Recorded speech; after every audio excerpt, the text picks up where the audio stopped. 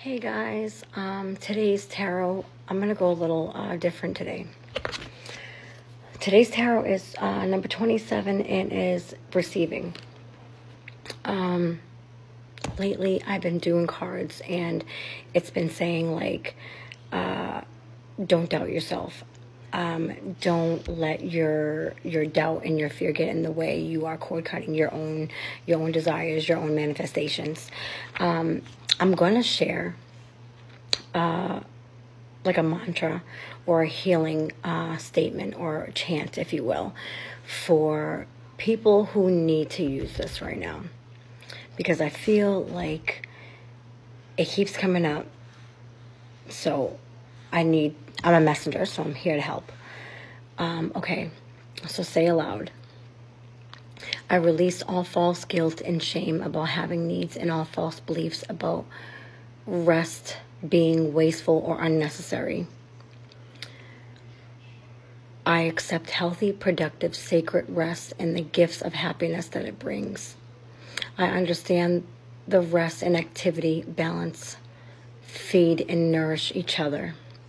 I understand that rest is sacred. There is sacred healing that happens through rest, which is very powerful. I accept and receive this now through unconditional love. So it will be, or so it is, or this is now, or however you want to end it. But you need to nourish your soul. You need to replenish your own cup. And it's just weird because I've been seeing a lot of this going on with people. And you need to care about you in order to achieve, in order to stride, in order to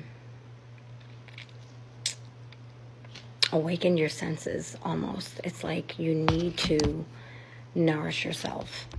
So take an R&R, go for a rendezvous, go for whatever it is. I don't care if it's a sea salt bath or Himalayan salt bath. Do something. A cleansing of some sort. I feel like when you do this and take the time for you, your roads are going to open up. And I just want the best for everyone. There's too much negativity out there. Take care of us. Take care of your mind, spirit, and soul. Blessings, guys. Have a good night.